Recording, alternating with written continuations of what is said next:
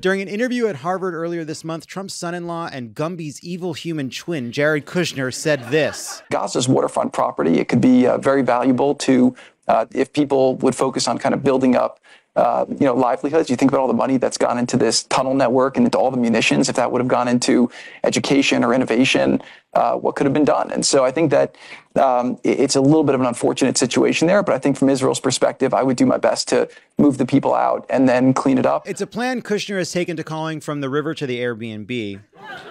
Remember when Kushner said he could solve the Middle East because he had read 25 books about it? I think I can speak for almost everyone when I say that I would like to see Jared hit over the head by these books.